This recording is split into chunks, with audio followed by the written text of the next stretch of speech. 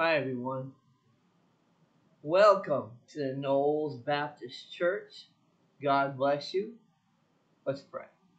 Heavenly Father, we thank you so much for all the blessings you give us. May we appreciate everything you do for us, and may we walk with you every day. In Jesus' name I pray. Amen. Oh God, you are my God, and I will ever praise you. Oh God, you are my God, and I will ever praise you. I will seek you in the morning, and I will learn to walk in your ways, and step by step you lead me, and I will follow you all of my days. I will follow you all of my days. I will follow you all of my days, and step by step you lead me, and I will follow you all of my days. God, please guide me and guide us and direct us as we learn from you again. In Jesus' name I pray. Amen. Acts chapter 2, a very beautiful passage that gives us an amazing account of a hugely historical event 2,000 years ago, the Pentecost, when the Holy Spirit came down. Acts 2:42 says this, and they devoted themselves to the apostles' teaching and the fellowship, the breaking of bread, and the prayers. And awe came upon every soul, and many wonders and signs were being done through the apostles. And all who believed were together and had all things in common. And they were selling their possessions and belongings and distributing the proceeds to all as any had need. And day by day, attending the temple together and breaking bread in their homes, they received their food with glad and generous hearts, praising God and having favor with all the people. And the Lord added to their number day by day those who were being saved. The title of our message, Loving Togetherness, or Love and Togetherness. Let's pray. God, thank you for your word, and thank you for your messages. May we truly fall in love with you and fall in love with each other. In Jesus' name I pray.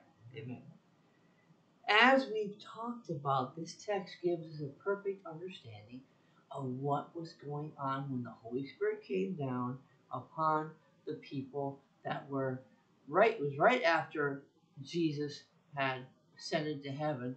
He promised the Holy Spirit would come and be the great teacher that was. He would do so much more than he could do because he was limited in a sense by the fact he's walking around. The Holy Spirit is all over the place. And so God was letting us know that there'd be a teacher coming to be with us, and that teacher was the Holy Spirit, and that teacher had a huge impact. And here we have it. We go down here. This is what's important. We go down to, had all who believed were together and had all things in common. Or let's go back up. And awe came upon every soul, and many wonders and signs were being done through the apostles. So you have people in awe over the move of the Holy Spirit, watching what God was doing. And these were visual accounts so that they could say, yes, I saw it happen. I mean, it's almost like if you're in a church service and there is a moment when people start to move forward, and we're talking not just one or two, but 20 or 30 or 40, just suddenly move forward because they can't help it. That is where you see a move of the Spirit. Many years ago, I went to a church service in I think it was in Indiana. It was a Baptist church, and it was an unusual experience because the man who was the pastor of the church, I mentioned this to you before, was Jack Hiles. He's in heaven now. But he was the pastor of First Baptist Church, Hammond, Indiana. He was known for leading a church which had the largest bus ministry in the world. 100,000 people came to his church services, especially Sunday school. That's what they said. Buses lined the parking lots. There were just so many buses going across the city, picking people up for Bible school. During one of the services, I was absolutely stunned. He would preach, and when he preached, he had a cough. He'd go, excuse me. I'm not trying to mock him. That's the way he preached. And he pounded the pulpit. He was a fire and brimstone preacher. At the end of his sermon, I was stunned when I saw a couple hundred people come down and running to the altar. I mean, he didn't say, if you need to come to the altar, put your hand up. He didn't say, put your hand up if you've been touched by. You've been in church services where a person says, now go ahead. I feel led by God to ask you this question. Have you been touched by this service? And people put it, and I sense God wants you to come forward. No, it was nothing like that. This was like instant. As soon as he was done preaching, they ran forward. And I was like, wow, that's visible to me. Well, so is this a visible manifestation of what the Spirit of God was doing at this time. Now look what he says right here. He says, and all who believed were together and all had all okay. And all who believed were together and had all things in common. All who believed were together and had all things in common. Now, that is a phrase that can catch people off guard. Because it's for us, Americans, it looks a little bit off. Had all things in common. But what it really is saying is that even though you have something, you don't consider yourself the most important person on the planet. I remember one time a news commentator talked about this one senator, and I won't mention the senator's name. He said, Larry has a great heart. He's known to be the kind of person that would give you the shirt off his back. Now, you probably have heard that phrase before. They give you the shirt off their back. They would give you whatever they have. There are people like that. They would do that. But at the same time, what he's talking about is the fact that we have things in common. I have this. Yes, I purchased this the other day. It's mine. But if you need it, just ask me for it. I'll let you have it. Or I'll maybe let you have it for a little while. It's not saying that we don't own anything. It's just that we don't hold the ownership so much to our vest that we just say, not yours, mine.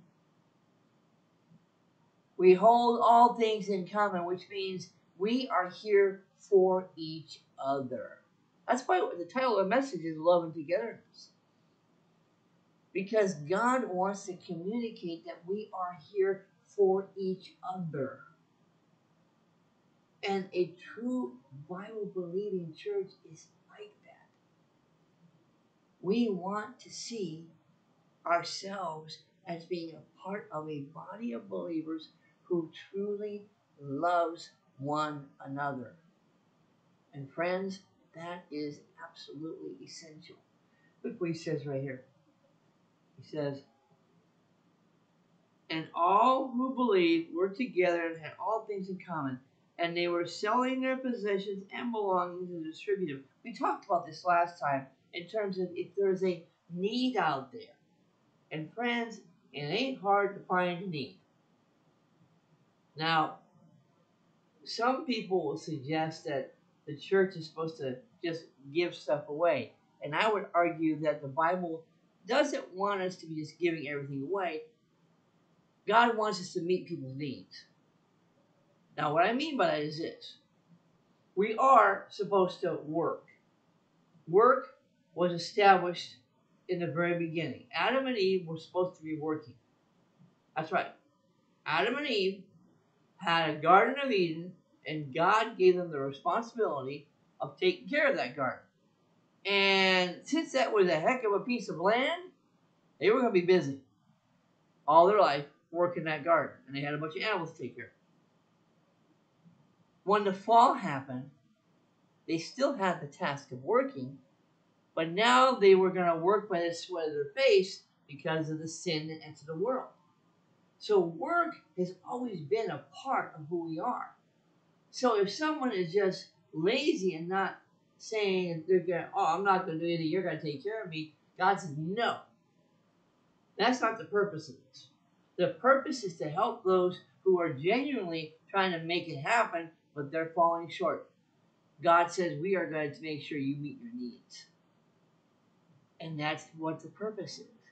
Now, remember when Jesus said, you'll always have the poor among you? He was saying that so that the naysayers and the accusers would shut their mouths. Because that's what always people say, well, look at the poor people over there. They need to be taken care of. The poor always be among you. Don't change the subject. Don't try to make excuses. Do what God commands you to do. And in this case, he wants us to be a one mind, one body, one Lord. Together as a body of believers. He says right here, which is absolutely fascinating. And day by day, attending the temple together and breaking bread in their homes. Attending temple together and breaking bread in their homes. God wants us to get together in person. Now, I've mentioned our church a couple of times recently because some will say, wait a second, aren't you going against this? Remember, the ministry of this church is to those people who have been hurt badly and they need to have a way to connect with the Lord. And so this church gives them the opportunity. We pray that one day they will return to the personal, in-person worship service. And there are also those people whose schedules were just absolutely, maybe they work 2 or 3 jobs, maybe they got to take care of family, loved ones. This, we hope, will touch their life and minister to them and help them get closer to the Lord. And there's also the people who are active at their local church and they wish they had just a little more teaching. Well, again, we hope and pray we are ministering to those people. But the point is this, God wants, his perfect will is that we gather together in person. That's what we're supposed to be doing. And even though this opportunity is here for people to take in the Word of God, God wants, his perfect will is that everybody walk into that temple, walk into that sanctuary, sit down or move around and meet people and lift up praises to God and hear the Word of God and sing songs and pray. That's what his will is. And he will continue to work on hearts and work on minds to get people to the point where they will come back to church. Friends, I guarantee you, to those people who are not actively involved in their Bible-reading church, the Lord is working on their heart to make sure that they start to change their mind and decide that they want to get back in church. I guarantee you that is what God is doing because that is how he works. As he says right here, and day by day attending the temple. They were involved with their body of believers. Right? And here, look what it says right here. Something's interesting. He says, and day by day, and attending the temple, and breaking bread in their homes. Breaking bread in their homes. What was going on? They were meeting in house church. They didn't have the mega churches in those days. Now, granted, 3,000 were saved in one day. And so it can be said that at one point there was a gathering of 3,000 believers at one time, and that was perfectly fine. But in terms of the day-to-day ministry of learning the Word of God and praying and studying Scripture and getting close to one another, there were people in houses doing that. That's how they were gathering. They did not have a big coliseum to meet in. If anything, the coliseums, I'm trying to figure out where I went this. I think the coliseums were beforehand. I think. Might have my dates mixed up. But if anything, the coliseum might scare them away because they would know that's where they killed these people. You know, they probably wouldn't want to go there. But the point is this: these are people gathering in homes, and they're having that time of fellowship. They're having that time of personal connection. They're having a time of togetherness, love, and togetherness. They are spending time with each other. They are getting to know each other. They are praying for each other. They're studying the Word together. They are lifting and praising God, and lifting up the name of Jesus, and they're praising God together. That is what was happening in this time. And then he says something that's absolutely fantastic. He says, and breaking bread in homes, they received their food with glad and generous hearts. They received their food with glad. They were thankful to God for just the fact they had food to eat. And I'm going to tell you a side note here. My family usually says a prayer in the evening, a prayer for our food. I don't want to. I'm not mentioning it to brag. I feel like it fits here. And the reason why we do it is we want to give thanks to God for what we're eating. Now, I will tell you that normally I don't say a prayer for breakfast or for lunch.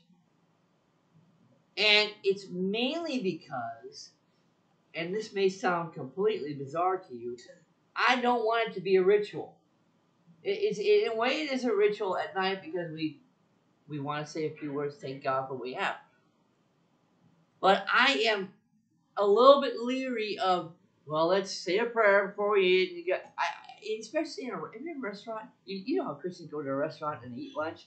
There's almost always somebody says, let's say a prayer. And they're mostly sincere. I'm sure they are. But it gets I get a little nervous around that because I don't really like public praying that much. I believe prayer is in your closet. Now, granted, if I'm in a restaurant and I hear somebody's praying, I go, oh, good Christians. I would say that too. But you got to be careful because you're not trying to be like those Pharisees in the New Testament. Lord, I just pray that you bless this food and see here, you folks, are you seeing I'm praying? That gets a little bit into the flesh, and that's why I get a little bit leery of that. The point is that what we really look forward to doing, is having a time for us in the evening when we can say, God, thank you, please bless this food. But right now, God is saying this, be grateful for what you got. Be grateful for the food that you have. Give thanks to God for that food. Thank the Lord that you have a way to keep keep a decent living. Thank the Lord that you have the needs that you have met, and probably more than above your needs. Give praise to Him because that is such an important blessing. I told you once before about a buddy of mine named Jason. We were in college one day, and he said, "Hey, did you realize that we live in a country where if you just live in America, you're already way above the worldwide average in terms of income?" And when he said that, I go, "See you later, Jason. I don't need it." But he was making a really good point, and I just was dismissing him. And that is, so many of us here in our country, our nation, America, have it so much better than 90% of the world. And you know what we complain about? Slow internet. The other people are praying they can just get the water going. We're blessed. And God says, give thanks for that. Togetherness and love is God's intention for us to have. He wants us to have that. It says right here, and this is verse 47, praising God and having favor with all the people. Praising God and having favor with all the people. Now that to me is an absolutely fascinating few words. I say that because of this. All my Christian life, I have been in most, I'd say, solid Bible-believing churches. I have been very fortunate. Everyone, even the churches that weren't as, the one church I had that kind of maybe a little more philosophical, they still had a loving pastor, and he was teaching the Bible, and he was doing his best to teach the Bible. But I have found that I have been so blessed to be in solid Bible-believing churches. And what I find absolutely fascinating is that in those churches, the expectation is that the world hates us. You are going to be persecuted, we're told, for your faith. You are going to be condemned because you believe in Jesus. You are going to be cast aside because you preach the gospel. And I hear that, and then at the same time, I would see the Bible telling me to love somebody and reach out to them and minister to their needs. And I do my best. And what I personally found out when I did that stuff, that I got along with people. And I was like, wait a second. Aren't I supposed to be persecuted? Or aren't they supposed to beat me up? Now, don't get me wrong. I have a tendency to push people's buttons the way I do things sometimes. And I'm not saying I'm a very popular guy. I'm really not. But I will confess to you that I'm very fortunate. I have not yet been thrown into a lake for my faith. Hasn't happened yet. We usually hear about the persecution and the fact that we're going to be condemned. But what does he say right here? He says, praising God and having favor with all the people. Now, that can certainly mean the body of believers, for sure. But I'm thinking he's saying the people around us, which means there must be something about the way we live our life as a dedicated Christian that causes people to say, wow, I like these people. Now, granted, it gets a little dicey when you start telling people Jesus saves, that he's the only way, and you'll be going to hell if you don't accept him. You might just lose a neighbor after that. They may not want to talk to you for a while or forever. But we are commanded to go teach all nations, go into the world and teach all nations. But here's the thing. In general, if we're meeting people and we're loving them and we are just letting the Holy Spirit work through us and we're focusing our hearts on the Lord, then doesn't it make sense that there's going to be a certain amount of love of God that's coming through us if we are doing what we're supposed to be doing, and people are going to appreciate that? Now, it gets a little tough when you start to tell them Jesus is the only way, but still there's that at least a partial way they are thinking, man, you're a good person. And so God is saying, you'll find favor because you are living for the Lord, you're loving the Lord, you're loving others, they can see your walk, you are someone with integrity, you are someone who has character, you are someone that lives a life that's honest and worthy of the calling of God, and it gives you are an example of the Word of God, and who can fault you for that? And so it is a good idea to be as focused on that love and togetherness that we were talking about, that loving God, loving others, being together in one, the idea that we are turning our hearts to Jesus and doing our best to listen to him every day. And it says right here, it says, praising God and having favor with all the people. And day by day, they attending the temple together, breaking bread in their homes, they received their food with glad and generous hearts. God is saying, if you are willing to allow yourselves to thank God and be close to him and learn about him and love each other, you're going to see how God really works. And friends, love and togetherness in the Christian community is a beautiful part, if not a byproduct, of that connection with the Lord. Being born again, following him, doing his commands, loving him and loving others should give us the opportunity of love and togetherness. And with that, the ability to see people get saved, as it says right here. And the Lord added to their number day by day. The Lord added to their number those who are being saved. Because of the fact these people were living the Word of God and loving through the Word of God, those people who were touched by them were much more willing to listen to what they were saying. Because of their actions, because of how they acted, how they treated people, they were much more willing to listen to that gospel and accept it.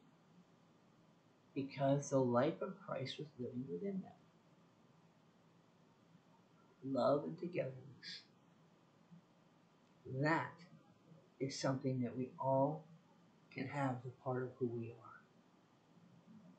And it's something that allows us to live a life with Christ and fulfill what we saw at Pentecost 2,000 years ago. Let's pray. Heavenly Father, we thank you so much for your love, for your mercy, and I just ask you to guide and direct us every day. May you walk with us and may you give us the direction that we need.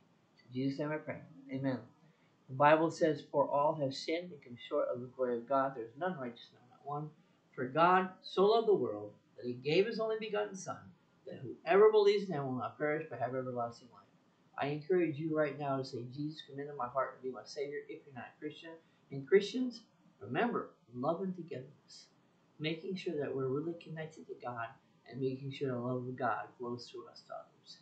That is what God is really looking forward to. As we sing the song of invitation, decide for Jesus today. Just as I am and waiting not to rid my soul of one dark blot, to thee whose blood can cleanse each spot, O Lamb of God, I come. I come. Friend, I hope you accept Christ your Savior. If not, please do so soon. And Christian, remember to love God and love others and make sure that the love and togetherness that God is expecting is a part of who we are. Well, folks, we are the Knolls Baptist Church. I'm blessed. I pray that you are in connection with the Lord. You're studying the Word of God like you should. Easter's coming up in a couple weeks, so we're just praying that, Easter's next weekend, isn't it? Right, about a week from now. So I pray that you are connecting with the Lord and getting as close to Him as possible. I think we're getting slowly out of the winter season into nice weather, so we thank God for that. And may I remind you, we have a website. It's https:// the Knolls Baptist Church.knowles.canva.site/KBC. And you can find us on X, Instagram, YouTube, Facebook, and TikTok. Check us out, please. As we pray, we close. Heavenly Father, we thank you so much for this time with you. May we walk with you and be close to you every day. In Jesus' name I pray. Amen. Thank you for joining us, friends. May God bless you.